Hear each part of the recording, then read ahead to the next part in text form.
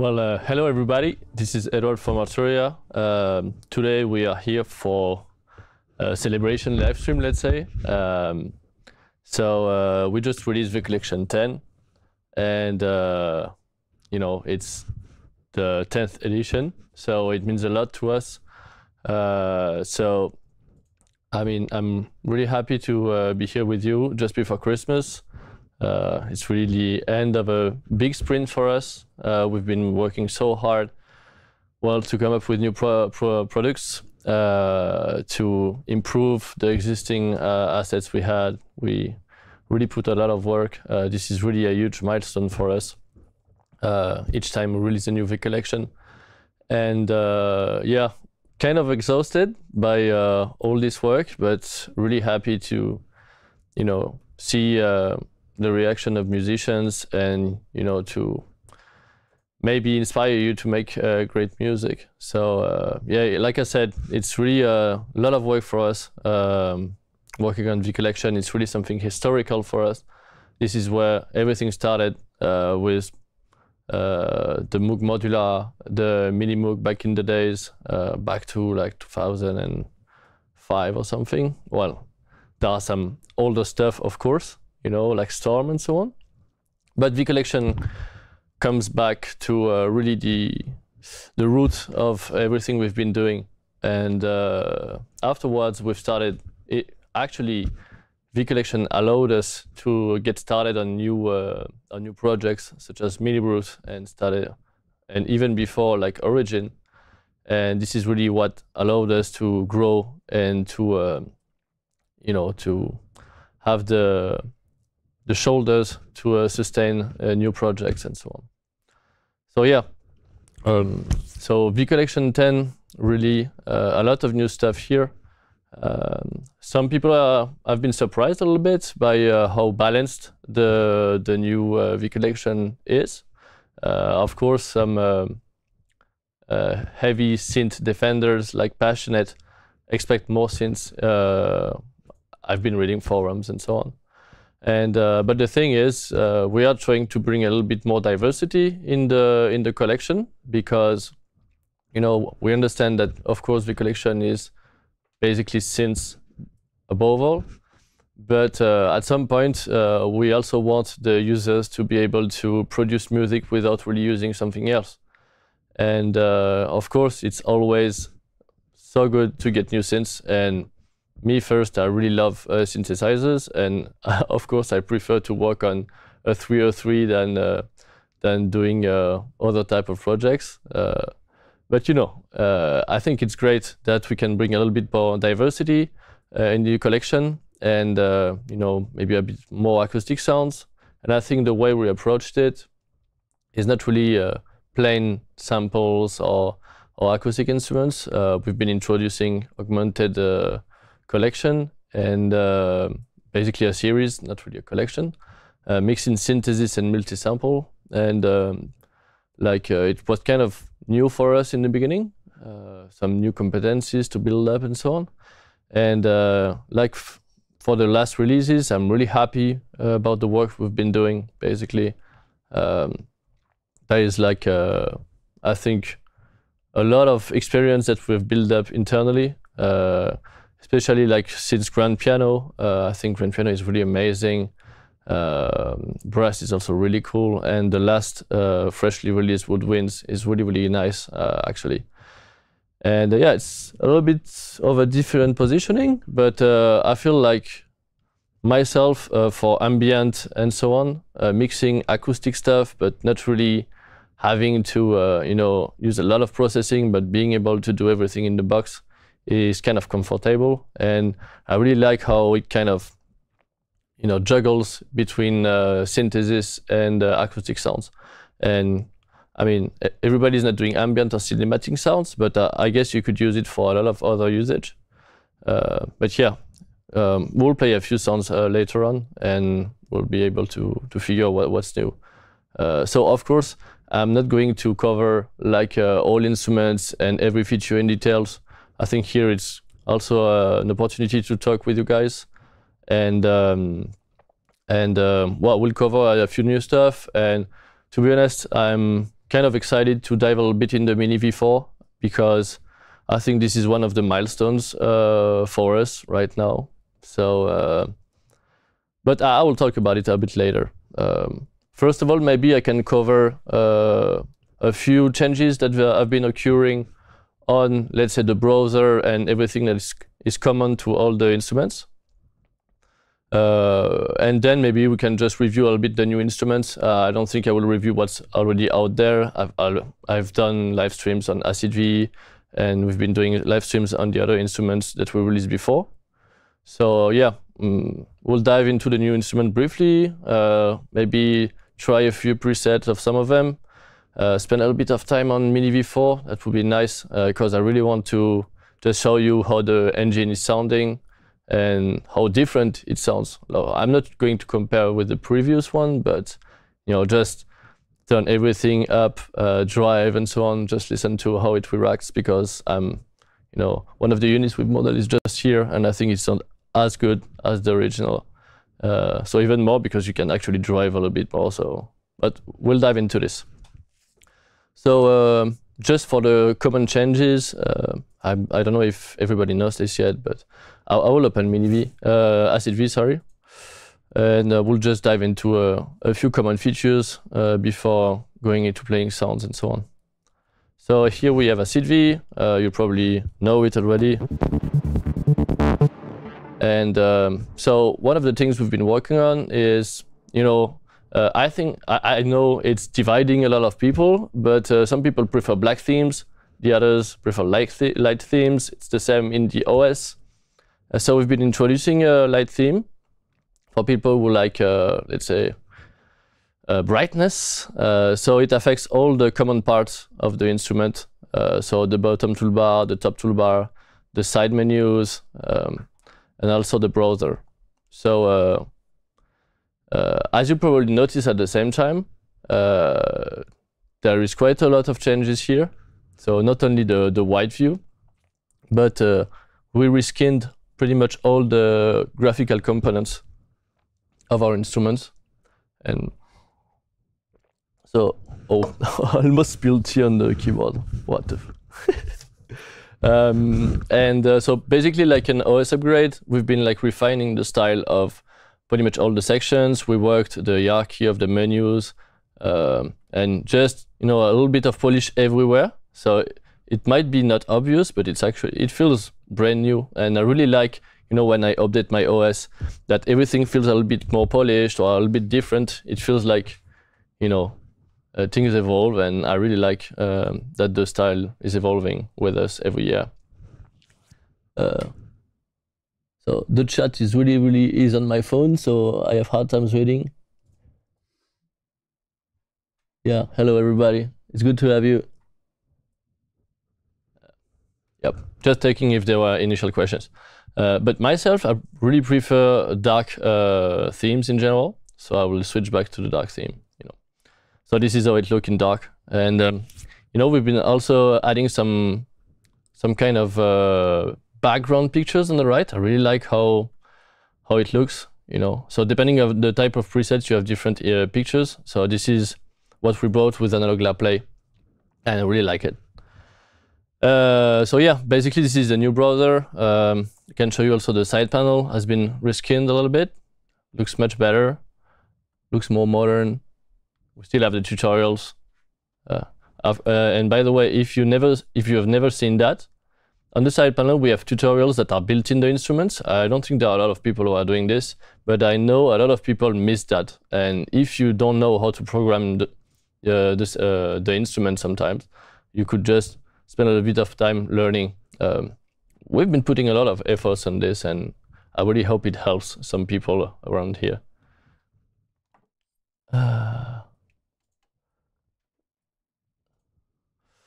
Yeah, I already see some upgrade price complaints. I mean, I won't spend really a lot of time talking about it, but we didn't change anything. Of course, what I can say is, yeah, I know it's always too expensive to buy software, But you know, for us, it's really important. It's a lot of efforts, and this is also what sustains the company. Like without V Collection, we wouldn't be able to continue doing hardware or just having like more than 170 people working in the company. And pretty much everybody knows that later in the year, the price goes down. So of course, some people buy now, and it's fine. You spend more time using the instruments and so on. But for some who can't afford, I understand it's frustrating, but you can benefit from a better price later on. But overall, we have an FAQ article on the website, and you know, we try to keep a price scheme that is fair, and you know, we subtract the price of the products you purchase before the release of the collection. You know, not all competitors are doing this. So if you buy instruments early, well, you will pay the same price at the end. And I understand that some of you may be frustrated, but I'm pretty happy that it pays my salary actually. So, you know. Anyway, what else can we say about the new improvements? Oh yeah, there is one thing. So if some of you are doing sound design and especially sound banks, so we added something. So when you create user banks, so it doesn't work on the factory banks, right, or the banks that you're buying at Arturia. But if you right-click here, you see that there is a new function called import picture. And for example, here I have a picture of my cat. And here you see I can customize the pictures of my sound banks. So if you plan to do presets, maybe preset banks, and sell them or share them on the social or on forums or whatever, Discord, whatever, you can now customize your own sound banks. And yeah, so basically you can use a picture of your cat or whatever. So yeah, I think it's been asked by many users. So I hope people who want to make sound banks will be happy with this. And yeah, so I won't spend too much time on the generic stuff. Maybe we can just dive into the first instrument.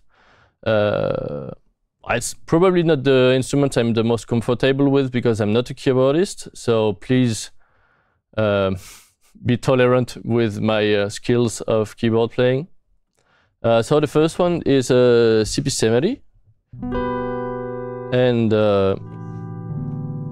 and basically CP70 is kind of a complement to the Wurli and the Stage 73, the Rhodes that we have in the V collection. We already had like 2 electric pianos, and this one is a bit of both. It's half an electric piano and half a classic piano.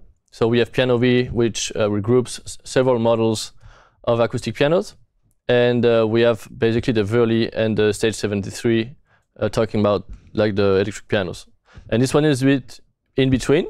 It's not as known as the Rhodes and so on. It has its own character. I mean, some people might not like it.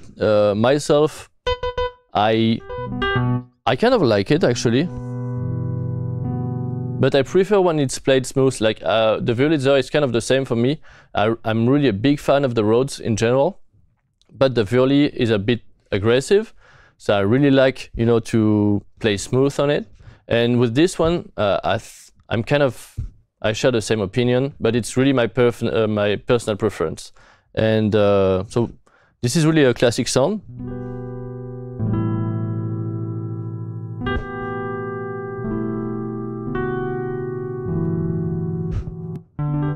And you know, so if you play slowly, like soft,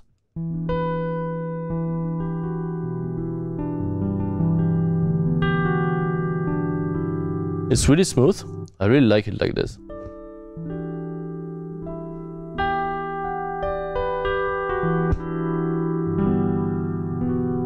And when it's harder, you get more character, right? Sounds very like very Yamaha actually.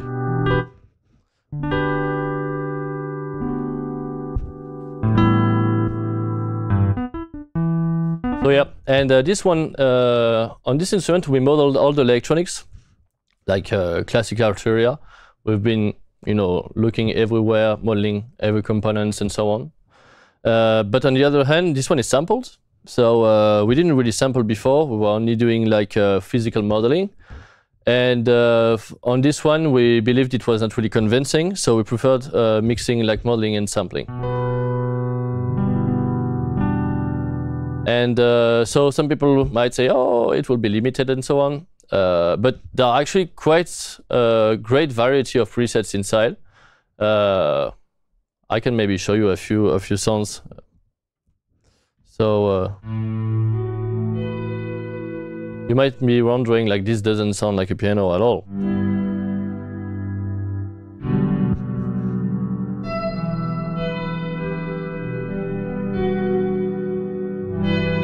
And I think like these creative presets,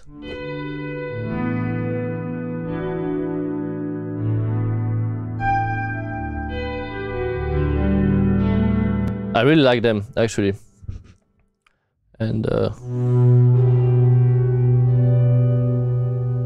I'm showing you a few other creative sounds.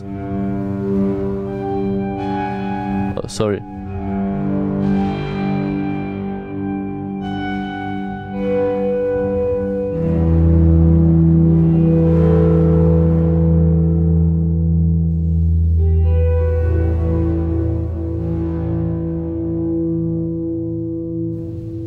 So yeah, it's not just a sample library, right? We have quite some diversity here. I think this one is pretty good, quite lo-fi. So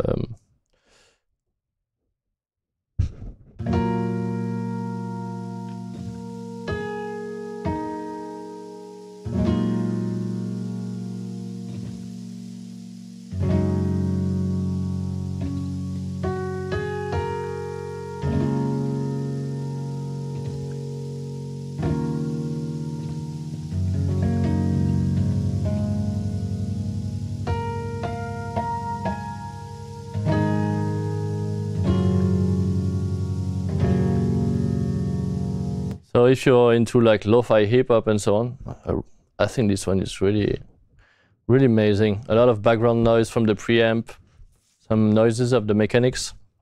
So of course you have control over these kind of parameters. So just have to adjust the size. And basically you might have been wondering like how did this like kind of pads I played before are made. And you actually have quite a lot of controls. So basically, one of the controls I really like is the response curve, as I mostly prefer the soft sounds from this instrument. And here you can just remap the reaction of the instrument.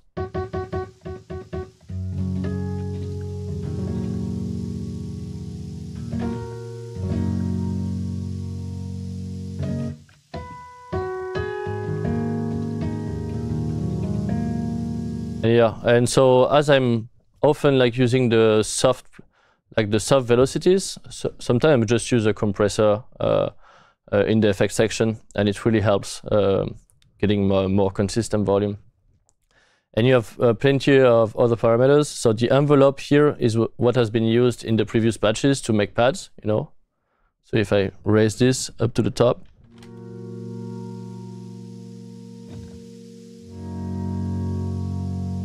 and it works really well. I really like it.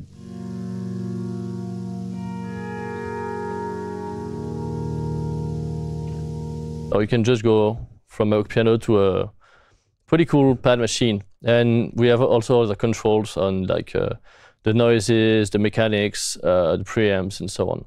So yeah, let's check a few other presets and then we'll switch to another instrument. So this is the first one I've played. What about this one?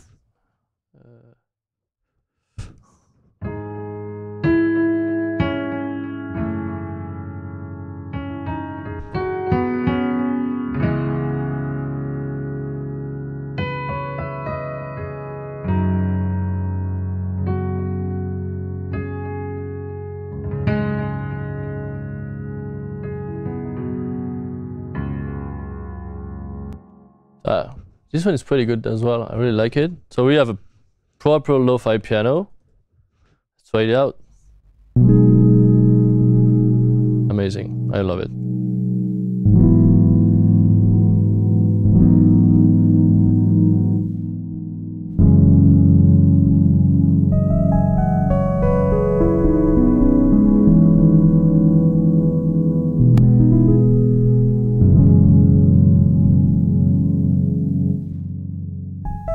It's really chill. It's really soft.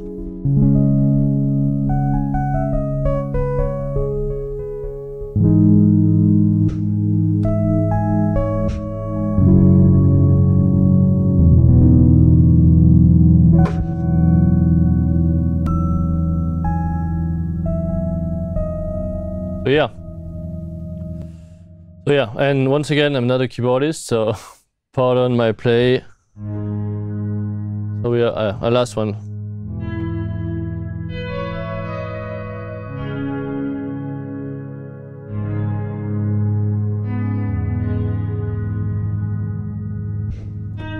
So sorry if I didn't play really a lot of classic sounds, but myself, I really like creative stuff, and I'm not really a keyboardist, so you know, I'm just taking what I would use actually.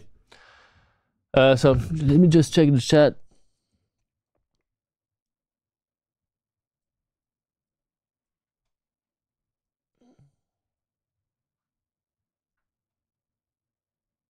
Okay, thank you for your understanding, guys.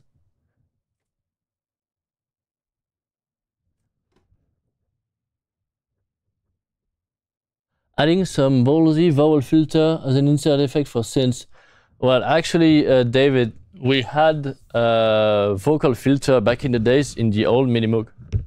But we removed it actually. It was part of really old assets. And we still have a vocal filter in Pigments actually. But we don't really use it elsewhere. But that's a good suggestion actually. Yeah, sorry Christophe, it's not in French. But you know, a lot of people are speaking English and just a few people are speaking French. I know we are French, but you know. All right. Yeah, I'm just going to continue. Feel free to send me your questions if you want me to reply. So I will just play a little bit augmented woodwinds first. Once again, I'm really not going in depth here. Especially I didn't work on these instruments. So the previous instrument, one of my colleagues, Cedric, worked on it, the CP70. And augmented is handled by Callum, but he's in UK and he couldn't join the live stream. So I'm just going to play a few sounds instead of him. And I will go more in depth on the Minimoog and on the Minifreak. And yeah. So I didn't really know what to play, and I will just do the same as I'm used to do. I will play sounds that I liked. I went through a few of them, and maybe to hold the notes and tweak a little bit the macros and so on. And myself, I really like when sounds are more like surprising, let's say. I like acoustic sounds, but I prefer like more eccentric stuff. So I chose a few sounds that are not really woodwinds, you know, but so I'll just play the first one, like the more classic, and then we'll switch to the other ones, you know, like this. And so I'm holding the notes. I'll just turn a few knobs. So here, like you probably know, you can morph from one sound to another, and usually we try to morph from an acoustic sound to an electronic sound.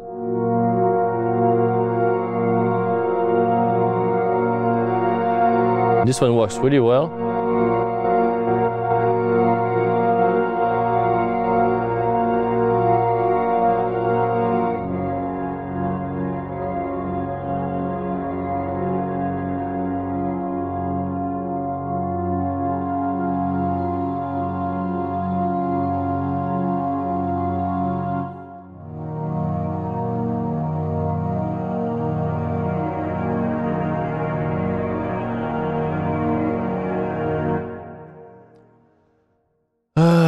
Yeah, so to be honest, if you're into like some ambient stuff, maybe writing music for films, cinematic stuff, I think it's really something unique, this Augmented Series. You know, like I think the contact libraries and everything that's being used is really nice, but it's kind of very simple, very like positioned in a classic sound. What I like here is that I feel like I'm hearing new stuff every time I play presets, and I don't feel like I need to spend a lot of time processing afterwards. I get instantly like you know, something with character, something original. And I feel like nowadays in movies you don't really want just violence, you know, you want something a little bit more. Well, it depends what you do, of course, but I like this. It's a different touch on, you know, cinematic instruments. So let's go for something very like a bit more original. I don't even remember what it is, but let me read the description. Okay, something dark. I like this. Like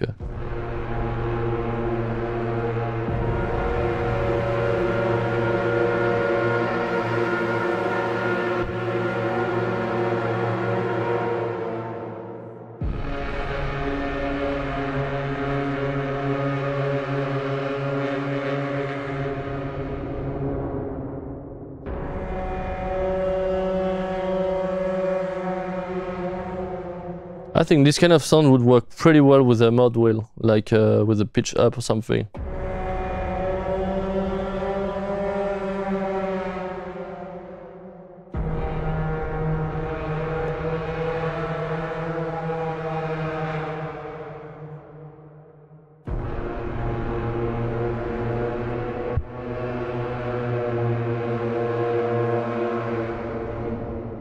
Yeah, a bit scary, right?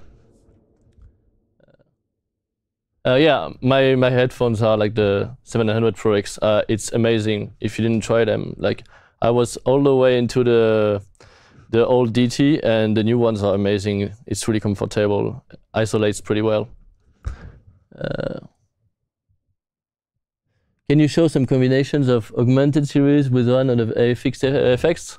I could, but if I have time at the end, we'll try this, okay? All right. And Francis Charlier is asking, are we going to plan an R3 of the Access virus? Man, I would love to do that so much, so much. I already asked to Mr. Kemper many times, but you know, maybe one day. Maybe one day. We have one back here actually, Snow Edition. So let's play another sound.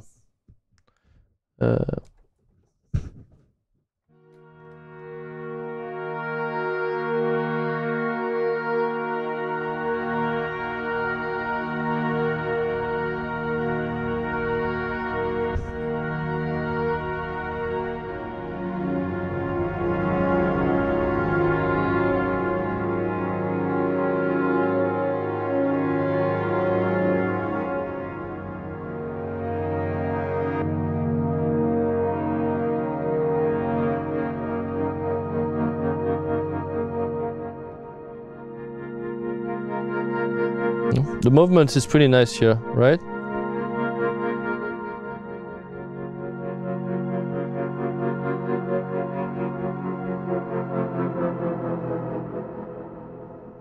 Yeah, pretty cool. Like the motion, like this kind of movement is pretty nice on this patch.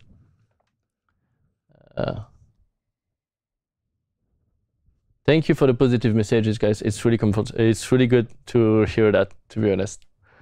You know, sometimes the release time is a lot of excitement and a lot of like fatigue, and you know, people complaining, I completely understand, but it's also good to see people who are happy.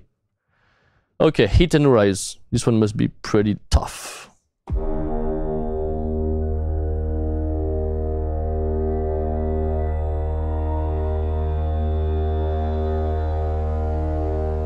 So this was just one note.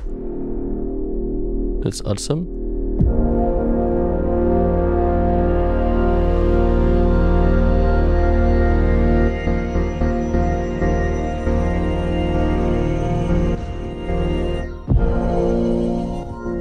Wow.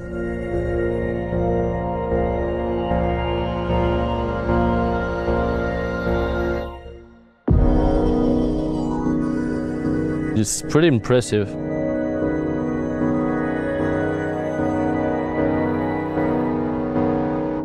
Yeah, so I'm not a Augmented Series master, so you know, I'm not so used to them, and I kind of really like it, to be honest. The thing is, you know, I love synths. I've been working on a lot of synths in the V collection, and you know, I love it. I will always love it, but sometimes some fresh sounds is really welcome, to be honest. Let's play something else. I remember this one.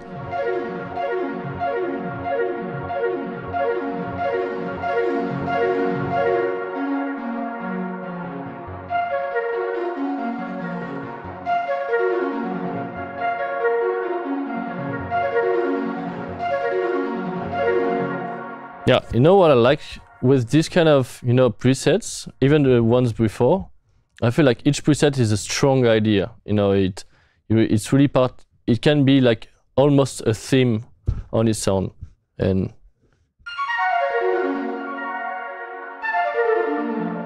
you know, it seems stupid, but I really like this.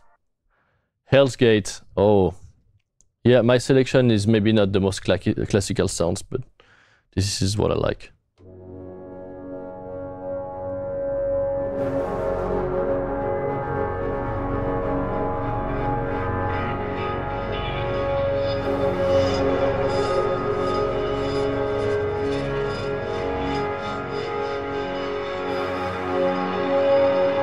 So here we have just one side, and here the other one. It blends really well, actually. It's pretty gentle for Hell's Gate, right? I would expect something a bit more like a radical.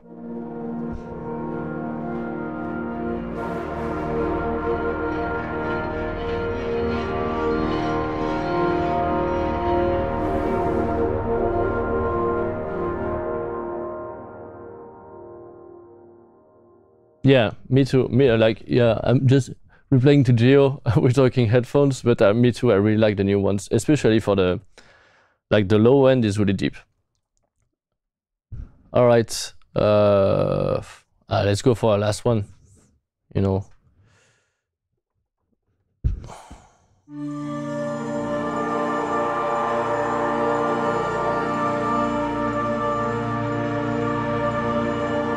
Just checking what's inside. So we have a lot of synths here.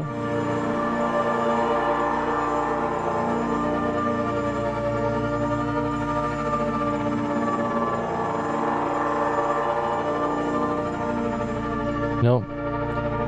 And what's cool here is, imagine I would like play for a cut in a movie or something, just playing the sound, and then touching a little bit the macros, and you get some evolution that are really convincing, you know.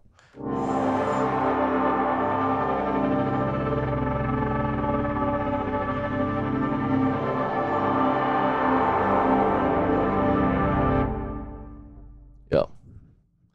Yeah, makes me want to make a little bit of ambient right now. Okay. So I didn't really dive into the advanced menu, but you know, this will be for another time. I'd rather spend a little bit of time in the mini V right now, if you don't mind.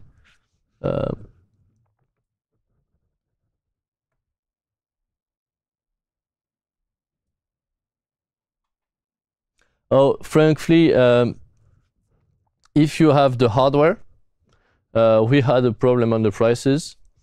And the hardware owners didn't have a discount like someone who would have purchased software from the V collection before. So pretty soon, I guess you will receive an email or something, or just check the price regularly, and we are updating this on the web store, and you will get your discount. I mean, it just makes sense, right? Yeah. Augmented guitars, yeah, that would be awesome, man. Yeah. So I already know what's next, so I can't tell you. But it's not guitars, but it's really nice too. But that's really a good idea. That's one of the things I would like to see as well. So back on the classic stuff, let's say. Look what we have here. So I I can maybe talk a little bit for this one. So Mini V, this is really a story for us, like a long story for us. So I have a pretty nice story to tell you. Back in the days, it was around like 2004 or something. We wanted to model a Minimoog, right? But we wanted to come up with a partnership with Moog. Back in the days, Bob Moog was still there.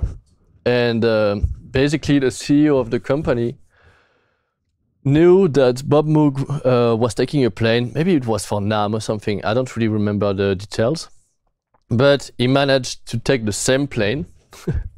And he got in the plane and he checked that Bob Moog was somewhere sitting in the plane. And so he approached him like, okay, it seems weird, but I'm the CEO of a company. We are doing software and we would really want to model a Minimoog into software. It was quite new back in the days, right? And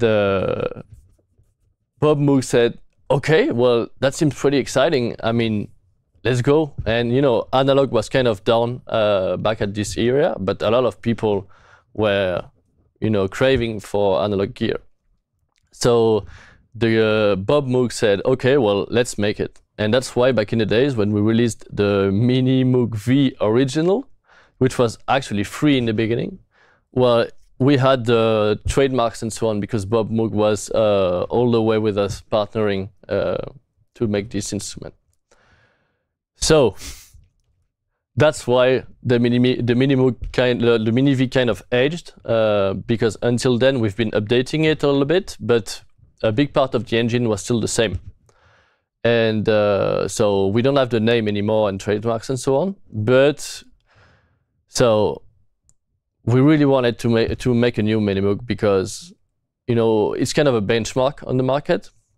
And we've been making so much progress on modeling since, like, I mean, back in the days, there were the old generations, let's say.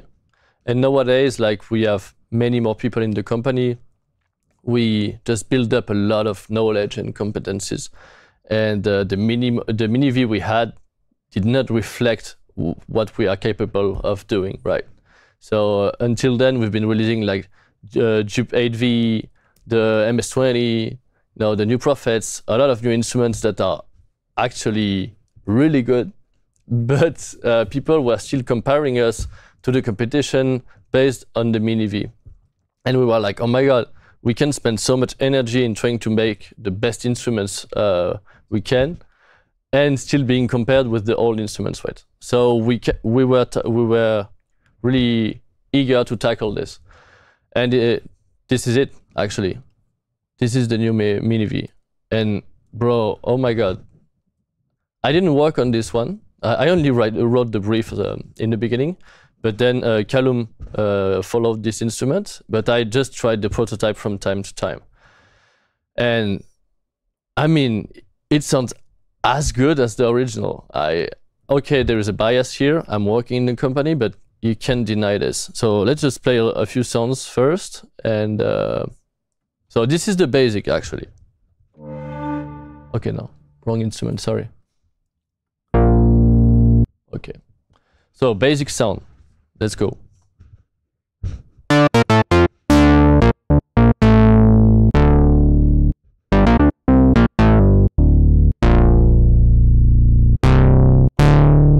And this 3 oscillator sound, man.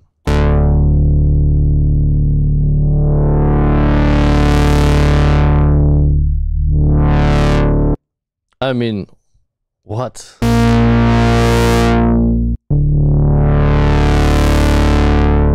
Yeah, I could listen to a filter for hours like this. Let's go for at least 5 minutes.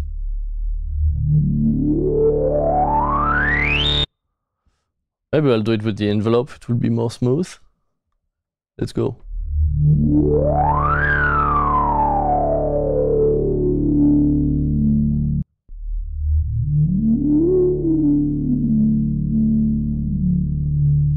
You hear this singing? And so basically, we wanted, like back in the days, the Mini V we had kind of a habit, as we didn't have a lot of instruments, to put a lot of features inside. and we ended up with, you know, a mini Moog that didn't really have mini Moog sound at the end. And so we wanted to change that. And so we came up with an idea of going back to the core and add just a little bit more, you know, just a little bit. And so we just focused on really the core of the sound. And this is really what I want to hear right now with you. And just adding a few tweaks, you know. And basically, we just want it sounds like this.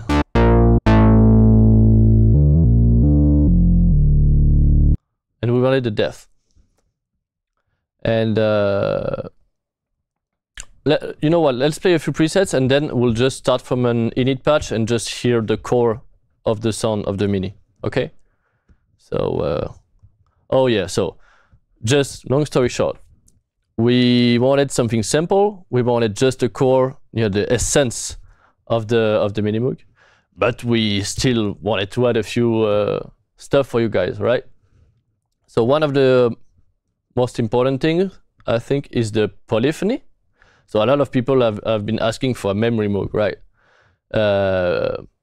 I mean, we discussed this, but we feel like, okay, let's just see how it goes with the Mini V, and let's add polyphony, and let's see how it goes. And maybe we actually don't need a memory Moog. So let's play this sound. So this one is a polyphonic. It's not really a Mini V sound, but it sounds amazing.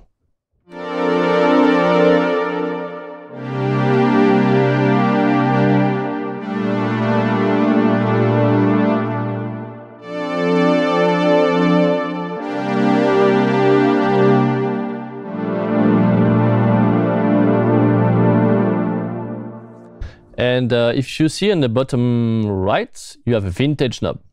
And when used in polyphony, you can hear pretty much, like, it can be subtle, so if you don't have headphones, maybe you won't hear it, but it will introduce like everything you would like to have in an analog synth, you know. So let's play a chord. You hear?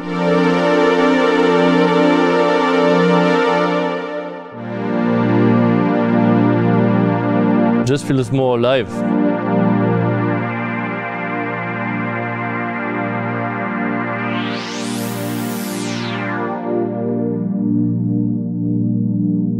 Let's play another sound.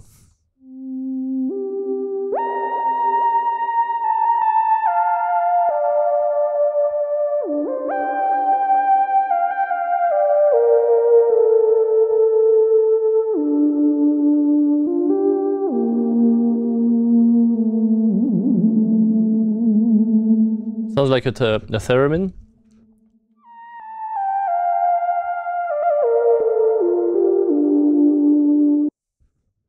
Let's groove bass.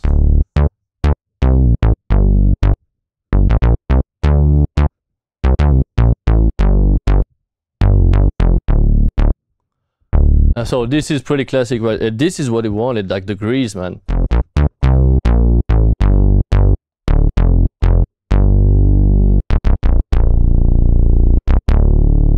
I don't know if you can hear this low end, but bro, it's solid.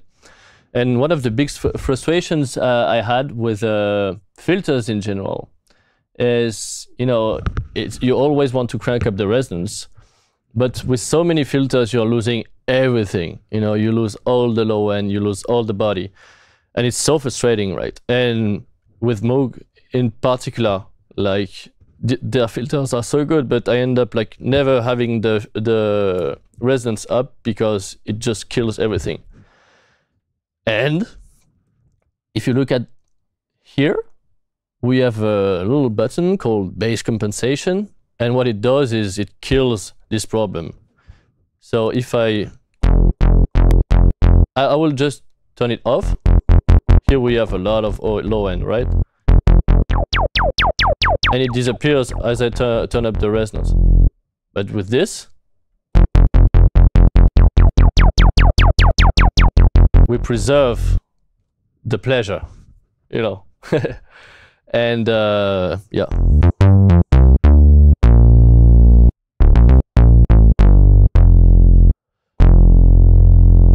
So, and this is not everything. Like, Let me play a few other presets. Okay, so this is the demonstration of, okay, it can still go way beyond a classic mini-moog, right?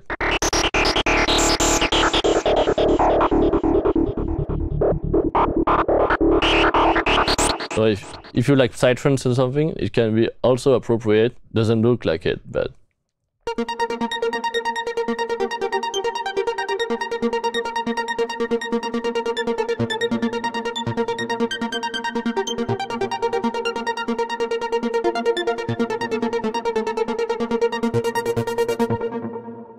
Oh, something a little bit trancey as well.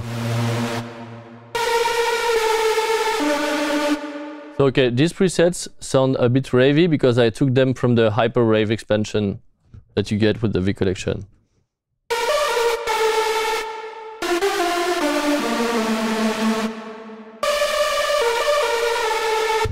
So it sounds pretty harsh.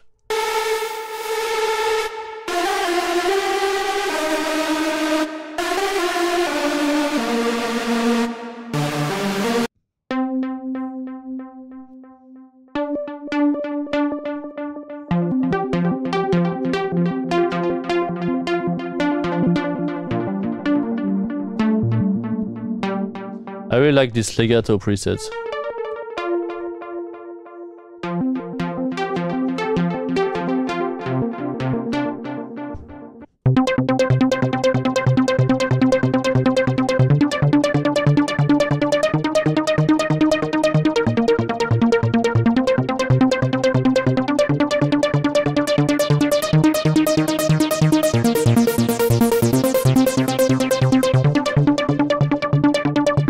Yeah, so the mini can also sound ravey, period.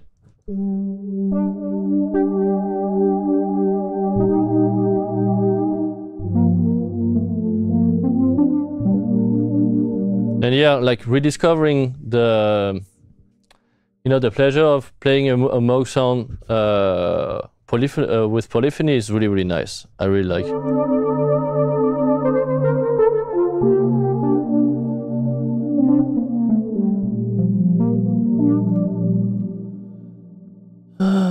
Checking a few comments.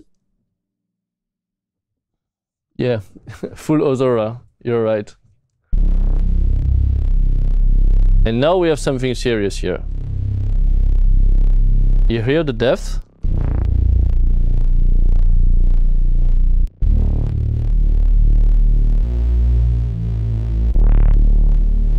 So, let's just talk about the interesting stuff now. So I'm just holding this pad.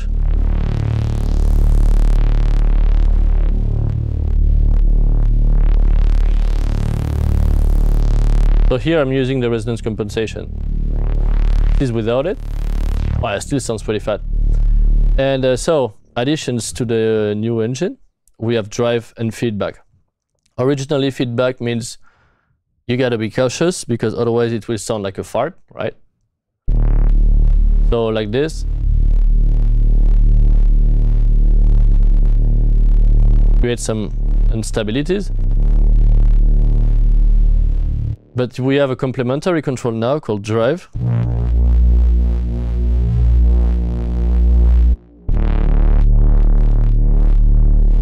And here you get something, right?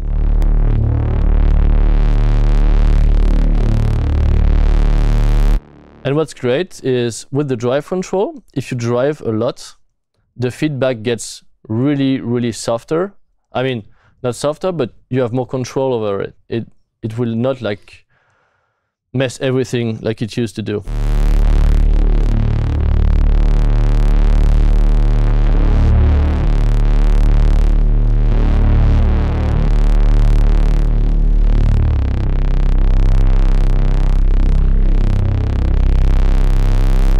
And trust me, I'm not sure there are a lot of other mini software that sounds like this, man.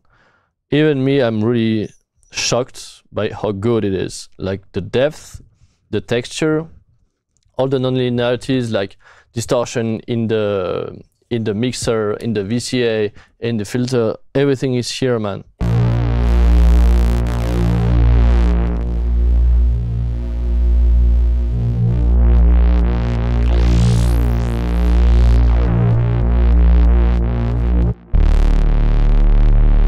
one thing we can do as well, like this preset is already pretty amazing, but let's kick the unison on.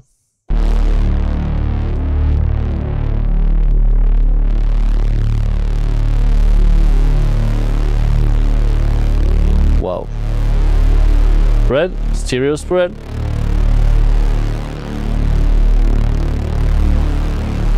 I'm not sure you can fit this sound in any mix because you need a lot of space, but bro, we're talking about synth, brother.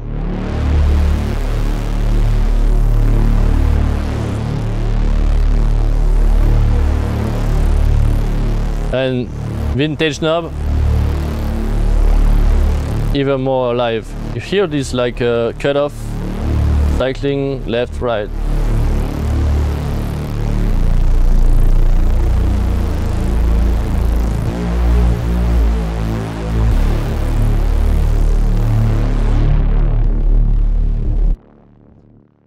Solid.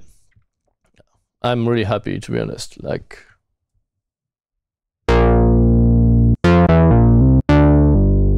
so what people are saying, yeah, no more borders between mono and poly. This is amazing.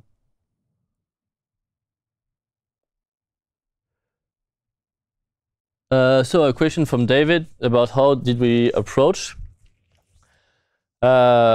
Basically, I'm not a DSP engineer, so I don't want to say things that I might regret later on. But let's say that overall, we got better because we just kept working on this, right? It's been like 20 years. So of course, in the beginning, we had less knowledge. We had smaller teams. We had less like an environment, even out of the DSP engineers, that was different. Now we have amazing sound designers, we have product owners, we have product managers, we have QA testers. We have a lot of people who participate in elaborating an amazing product. And this is really a teamwork. So of course, some people are doing the math, right? But some people are here to listen and to refine and to refine and to refine until it sounds like we want to, and like the unit we prefer the most. You know, we had several units and we picked the one we prefer the most, and we kind of calibrated everything on this unit because this was the one we really liked the most. And at the end, we just adjust a little bit to our own convenience. And yeah, I mean, it's just a matter of experience, teamwork, and so on. And also exigence, you know. The only problem is the CPU, really. Like, you could go even deeper, but at some point, the CPU cost and let's say the added value, you know, won't really match, and you know, at some point you need to stop. But yeah, amazing. So let's do another sweep, just because it's fun. And this drive sounds so good, man.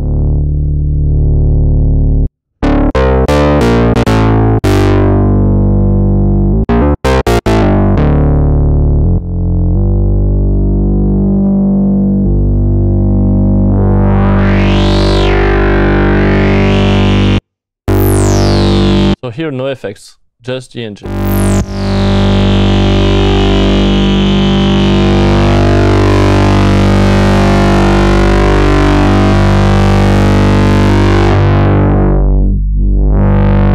Unison again.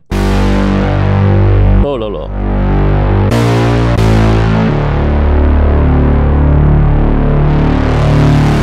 So yeah, I mean, if you didn't buy, just download the demo and try. I mean, you can't like, you have to be sensitive to something like this. I swear. Anyway, so time is running fast. Just wanted to show you just a few little thing on Mini Freak V, because maybe some people missed this. Yeah, Frank, look forward to Acid V. I work on this one and it was really amazing. I mean, now I really hate 303 because it was so hard to get everything correctly, and so tough, but actually it's one of my favorite instruments I've been working on. It sounds really nice. It's simple. It's fast. It's inspiring, and it's fun. Oh, bro, if you don't have space on your SSD, you should buy a new one. I swear. Yeah, sorry, Aaron, if the update disappoints you. I hope the next one will be to your taste. All right, let's go for Minifreak V before the time runs out. So actually, what can I say on Minifreak V? I'm really happy that it's part of V Collection. Why? Because, like I said in the beginning, you know, V Collection has a lot of overlap between different products. Like there are a lot of analog synths. We can't deny this, and we love it, so that's good. We have a few digital synths, vintage. We have organs, we have keyboard, and so on. Okay, more diversity. This is good. We have augmented now, but we still miss something like modern sound design, something that would be suited like for like experimental, forward-thinking music genres, right? Like, I don't know, modern DnB, things that really require maybe more effect processing, more, no, not just a sawtooth and a square in a filter, right? So Mini V is kind of providing this in V Collection, and I hope we'll introduce a little bit more in the future. And yeah, so let's try a few sounds. I didn't choose like classic sounds, just mentioning. So, okay, I just blast my ears.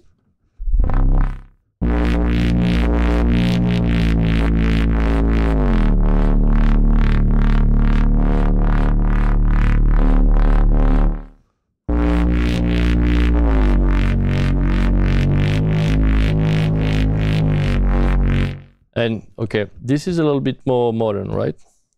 But actually, the Mini V could do this kind of sounds, right?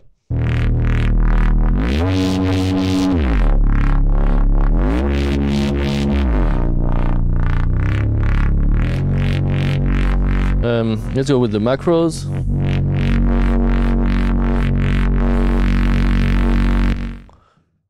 Wait. So I don't have a lot of space on my desk, so I might have to use the mouse. Okay, let's go.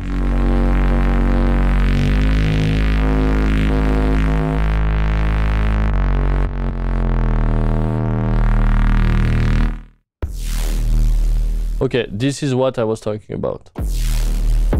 We didn't have this in V Collection, right?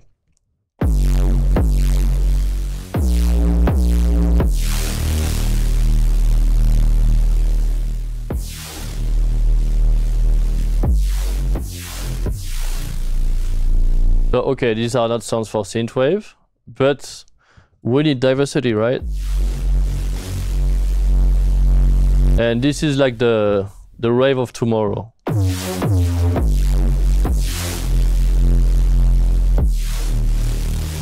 So we have sounds like Closer from Serum, Pigments, and so on.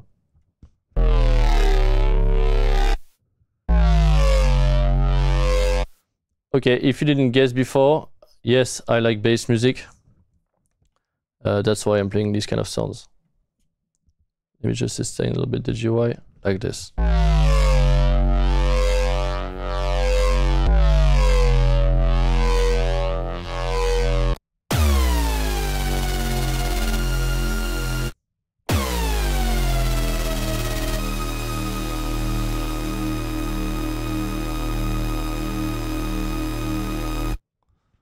So yeah.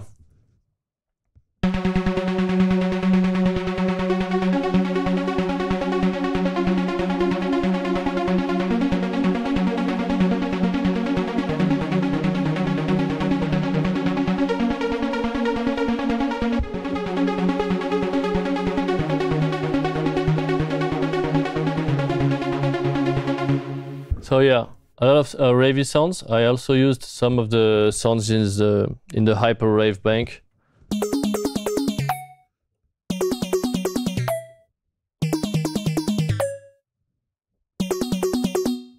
And I really like this kind of sound.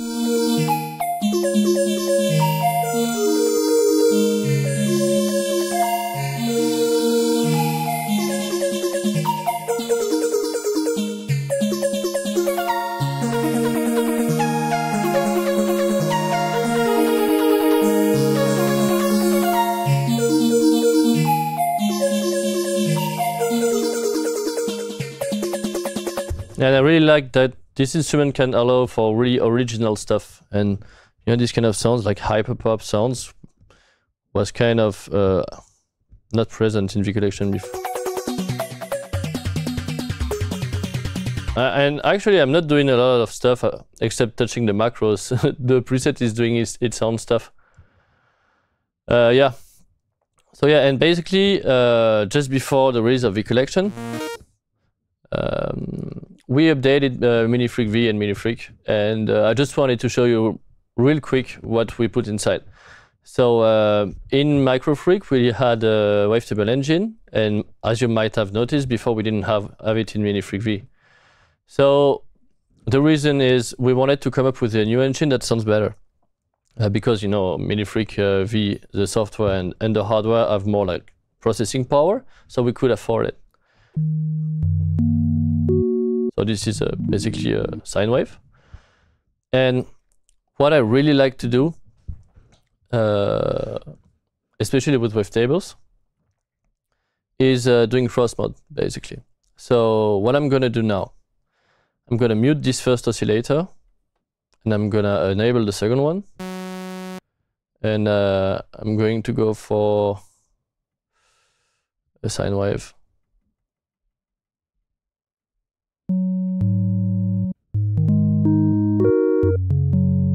Like this.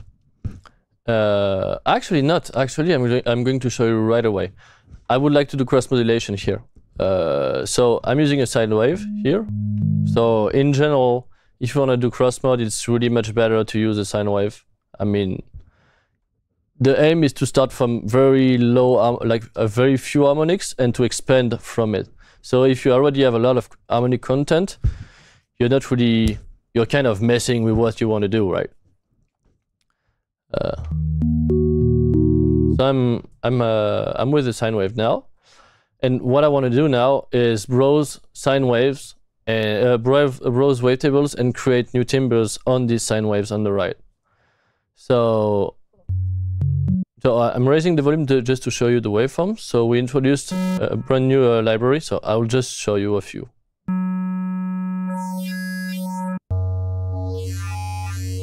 And you know, these kind of harsh sounds to make cross modulation is really good.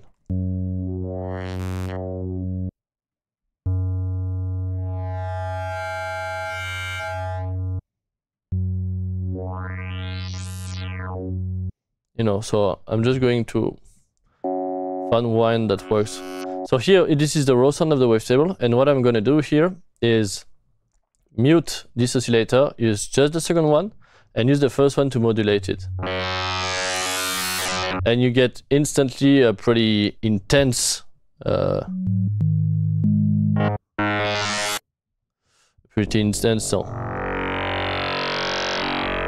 out of the box.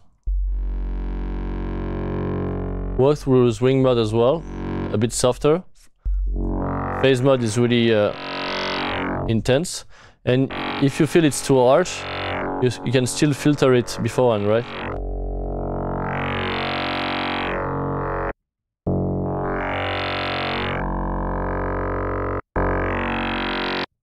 And now what I can do is just like try. Actually, wait, I'm gonna map this on the mod wheel. This.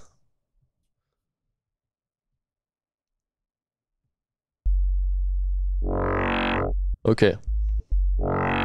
This way, I free my hands. I can do something else. So my mod wheel is modulating the frequency modulation. Now I can just browse wavetables.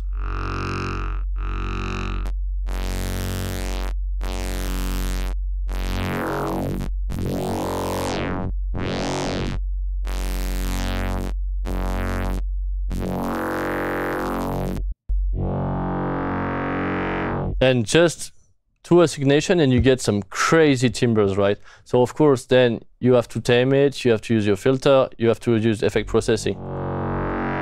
But I like this kind of sounds, I can't lie.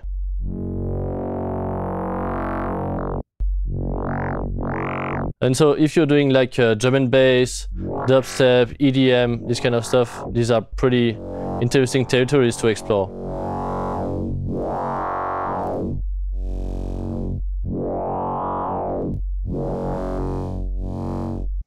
And yeah.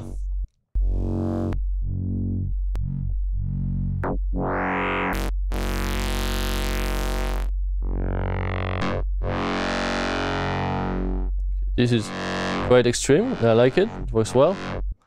And what's kind of interesting too is to map several parameters on the same, right now on the mod wheel, and I can modulate everything at the same time. So let's maybe scan the wavetable at the same time, like this.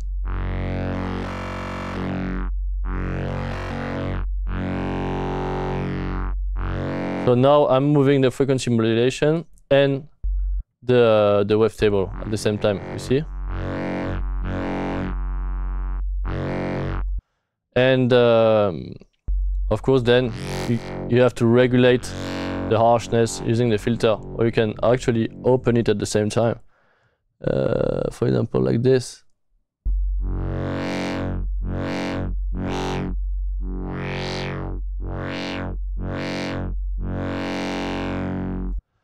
And one of the new effects we introduced is the super unison. So it's pretty much, it's almost the same as in pigments. You have less control, but it's very usable. And paired with this, it works pretty nicely. And now it takes a lot of space to reduce the driver.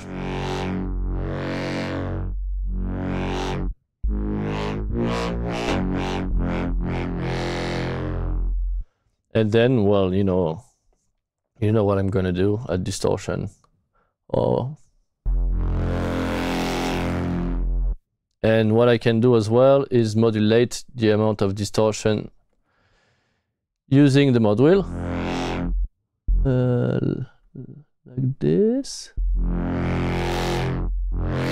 And I really like presets where everything is tied to the same parameter.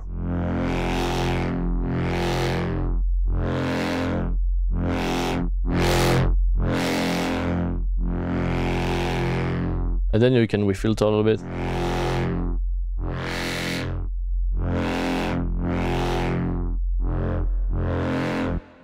And that's it.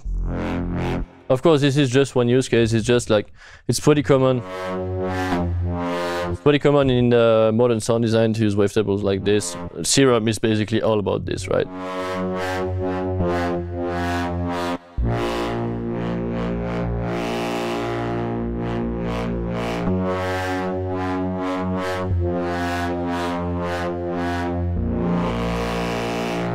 So yeah, a little bit more diversity in the sounds we provide in V Collection. So let me just check a few comments. It's been a while I haven't checked. And thank you for the people who are answering for me. That's really helpful.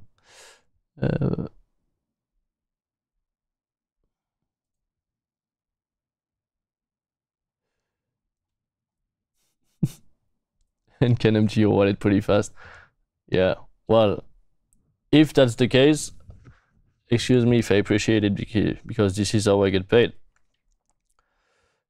So yeah, so there's a question from David again. What is the difference between a normal unison and super unison? So if we were talking about synthesizers, like classic synthesizers, unison is basically, instead of allocating the voices polyphonically, you allocate all the voices, so I mean all the audio paths, oscillators, filters, amplifiers, everything to the same note. And then what you do is creating a little bit of detune between all the voices, and you get some kind of super wide effect, like I did on the Mini MOOC, on the Mini V. On the Mini V, it was really unison proper. That's why you heard a lot of small differences, because we were using dispersion here. The vintage knob is adding dispersion in many parameters, so each voice sounds a little bit different in the stereo space, and it's really nice. But it takes CPU because you're playing several voices in one note, right? Super unison is kind of mimicking this. It's really a kind of super chorus, but at a low, like a smaller cost than the unison.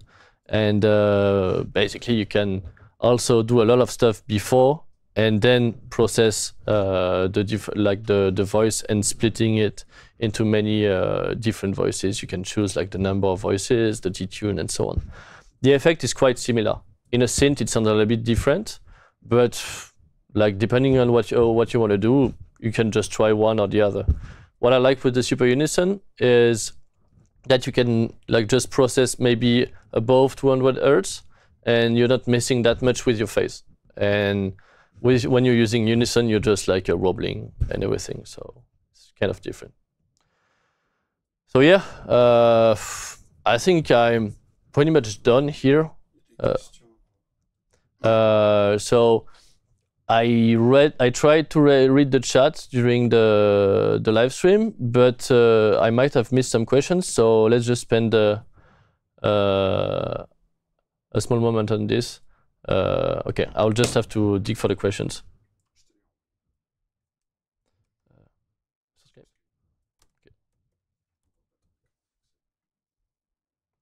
Just a minute.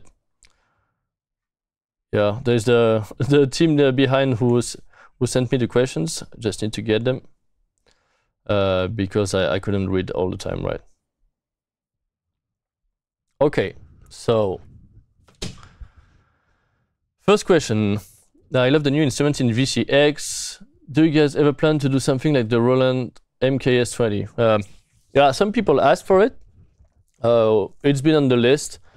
Maybe not on the short list though, but you know, that's always a good suggestion. Maybe I have other stuff in mind, to be honest, right now, but you never know. Maybe in the future. Any chance of a Keylab MK3 next year, please? Maybe. If you spend a good year, maybe the Santa will be kind with you.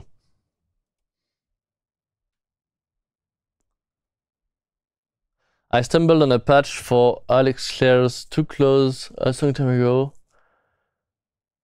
Anyone? Oh, sorry, I don't understand this question. Someone is asking if a preset, the name of a preset or a preset he heard in a song that looked like something I played, I guess, but I'm not sure if the chat helped this person.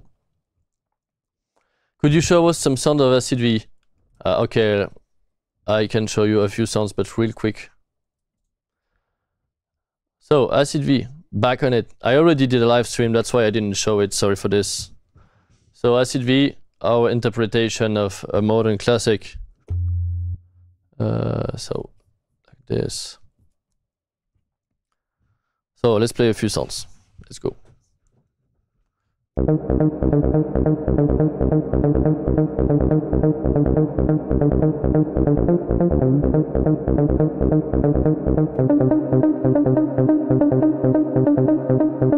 So if you don't know this instrument, we have the classic view here with a simplified approach of the sequencer, and here we have the full sequencer, modulators, you know, and effects.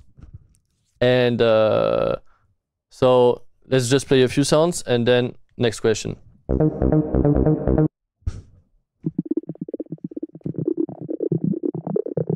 So there are a lot of classic sounds, but also some very like original presets like this. So if you're into club music, it can be really useful.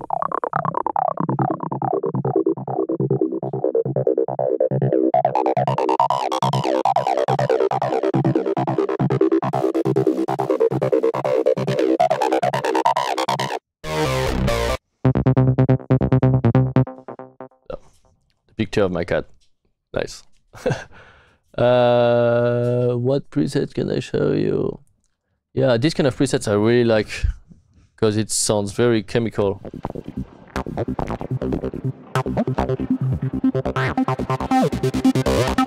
And that's the power of having modulators in the plugin, right? You can go from very static sounds to very like evolving sounds.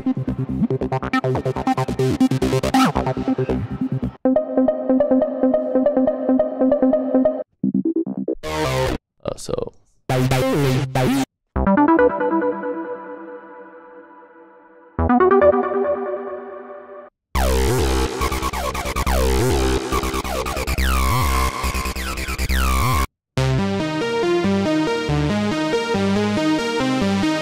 Yeah, so basically the 303 is really good at doing baseline, but actually for leads it's remarkable. Like it's way above my expectations, and I know a lot of people have been using it to make leads for a long time, but myself I didn't, and I really rediscovered the 303 and the leads.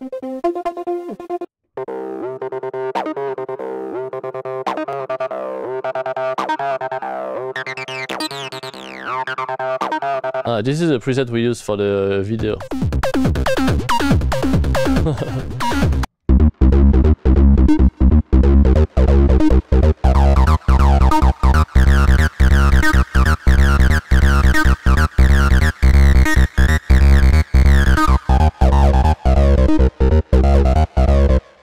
So yeah, and basically if you want to try the demo, I mean, it's free. Just feel free to try the sounds and make up your own opinion.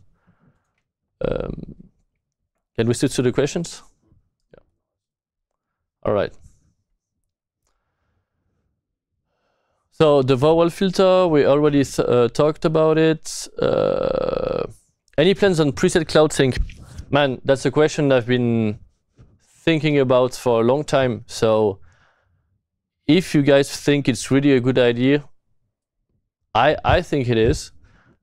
Please send us messages. I mean, send messages to the support, because I would love to do that. Of course, it's a lot of work. It's really complex, but I mean, I would love that. You know, you're working on something at home, maybe making new presets. You're getting inspired, and you want to make music with a friend. You come to his house. You just have to log in the ASC, and boom, you have all your sounds. And this, I would love to do it, man. And I mean, one day, I can guarantee that it's doable with our current plannings and so on, but that's one of the main things I would like to push in the future. This one, we already talked about it.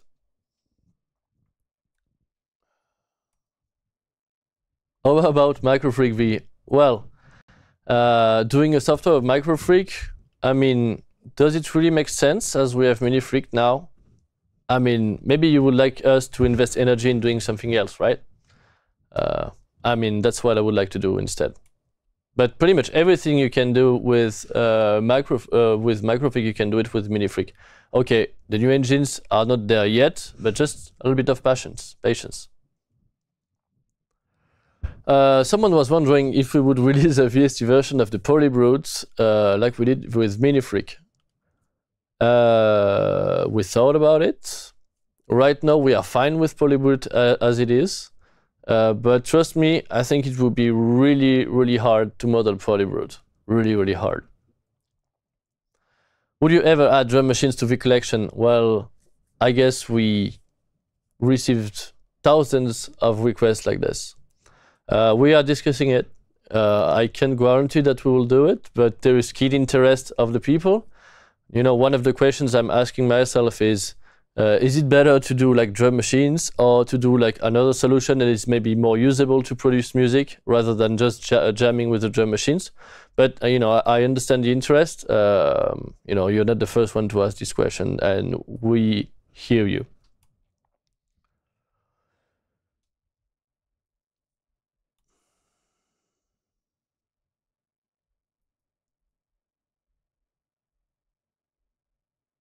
Okay, so now this has not been asked before. Will Pigments get an update to support the new preset browser? Of course. You know, every year we update Pigments, and it's pretty soon. So yeah, it will get the whole revamp and a lot of new additions. Don't worry. Would a subsequent 37 plugin make sense compared to Mini-V? I can tell you right now, I wouldn't do it because Subsequent is still commercialized, I think, or is a pretty recent synthesizer. And, you know, modeling a synth that has like 50 years to me is okay. Like, for example, how would I feel if someone models the Polybrute? I wouldn't be really happy. As soon as it's not commercialized anymore, I think it makes sense. Or if you do a partnership with the brand, this is what we did with Buchla, for example. But right now, no, that's not in the plans. What about a Pigments hardware controller? Oh, that would be a pretty huge controller. I mean, we didn't really design Pigments to support hardware. There are a lot of things that can move, etc. Like designing a hardware controller would be really, really hard, you know. But, you know, we don't know what the future plans. But right now, no. Utilize or foresee utilization of AI in the future of plugins or in the development. We already use it sometimes. We don't have a solution that is really marketed based on AI. We already have, okay, it's not really visible, but in Analog Lab, when you're browsing preset, when you click on a preset, select it, you have the right section. And here you have a little hamburger menu. And here you have discover similar presets. And this is actually powered by AI, and it will recommend you similar presets to this one. Otherwise, we use it to model stuff, DSP and so on.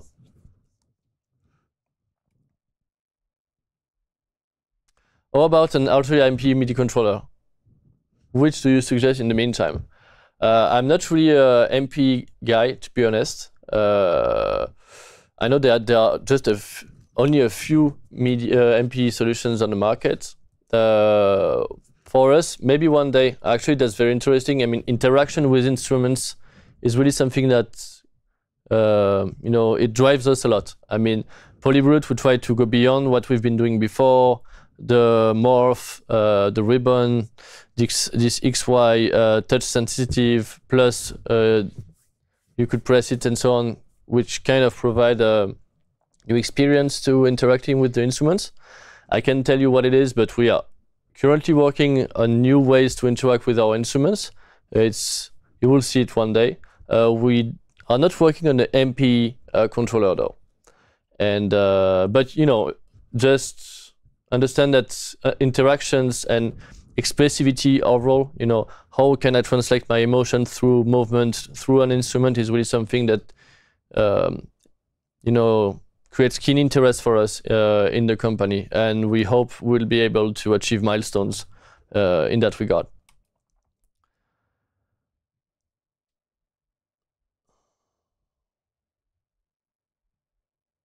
Okay, someone says, can you pay more attention to the quality of the sounds in your presets, because this person thinks a lot of them are not usable.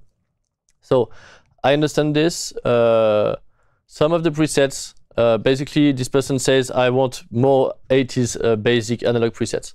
So yeah, all our presets are not made for 80s music. We have a lot of like 80s bangs and so on.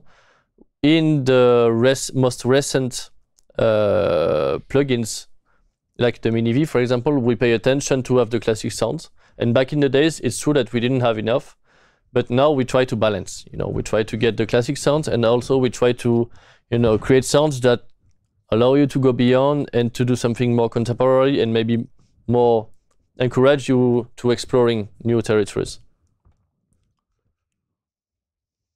Someone wants to know how long does it take to model a synthesizer like a Sam or a Dave Smith?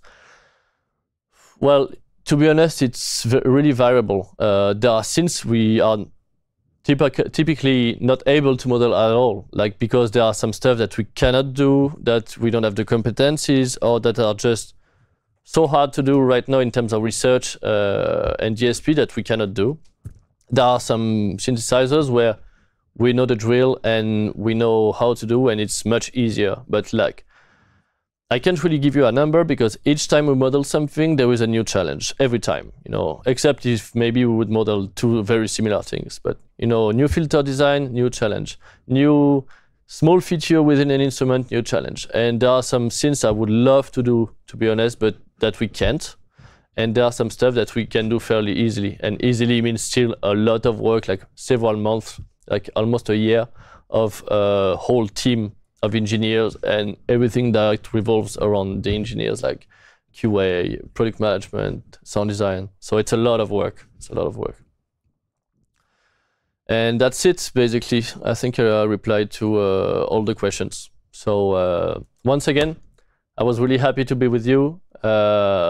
now it's almost Christmas, end of the year. So I think I will be happy to leave on Friday in vacation, visit my family, and I hope you will all do the same. Once again, I hope that you will try the new instruments in the V collection. There are the demos that are available. I hope that you get, you know, a good impression when trying them, because we are really putting our love and effort in making these instruments. And myself, I'm really proud of what we've been doing.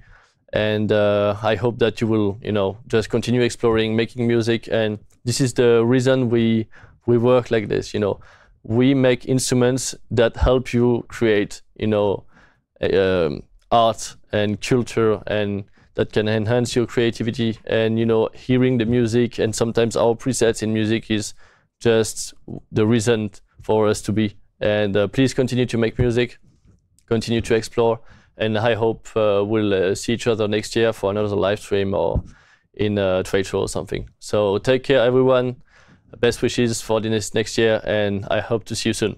Bye-bye.